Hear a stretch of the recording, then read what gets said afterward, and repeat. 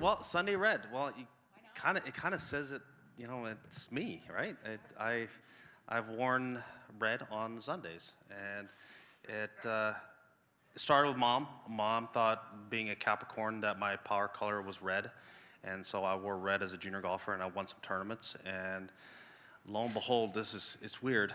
We always wore red on the final day that we played every single tournament, and then every single tournament I've played as a professional, I've worn red. So it's just become synonymous with me, and that's who I am, Sunday Red. This logo, this tiger, it means something. Each stripe means something, and it means all the majors that I've won, all 15 of them. Oh, So that's awesome.